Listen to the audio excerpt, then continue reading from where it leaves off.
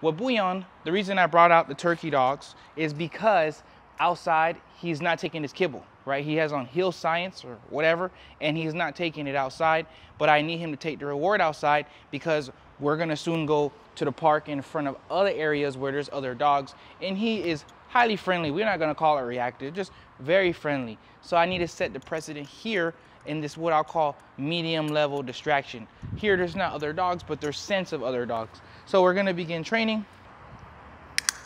He's taking his kibble now, but after he takes his kibble, he is like subconsciously programmed that the behavior is over, and that's from a lot of treats and just not understanding how to use the food.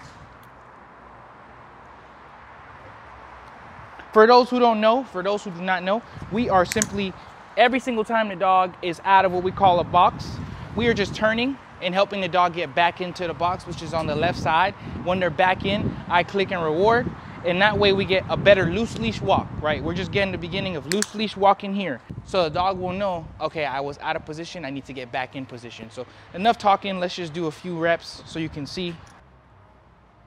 Sniff something, I'm gone, I'm the other way.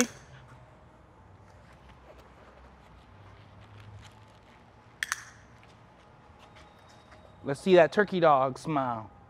Let's see how he looks at us after we give him some of that turkey. Yeah, licking the lips. So we got like 4 steps before he starts pulling. I'm starting to think in my mind, how many steps can we go before he starts pulling so I can stretch my reward? So 1, 2, 3, 4, 5, and then the reward comes in. So in my mind, I'm saying, okay, how long can I stretch? And we're just asking for one more step.